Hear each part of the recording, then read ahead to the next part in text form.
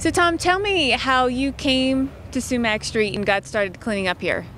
Well, we got a call from one resident, and they asked us to come in and see what we could do, and we came in and started working, and within a few hours of our machines rapidly making progress, the next door neighbor then just asked us, our crews on site, and then the next one after that, and the next one after that, all within really kind of one day.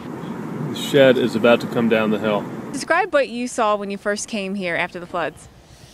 Well, on average about 2 to 3 feet deep of mud in the yards, as well as continuing across the roads. Kind of just everybody kind of really not knowing what to do, where to start. And then it's just a disaster zone. You're a resident of Boulder. Yes. Tell me about your personal experience with the flood. Well, I live on Old Stage Road, so it was dramatic.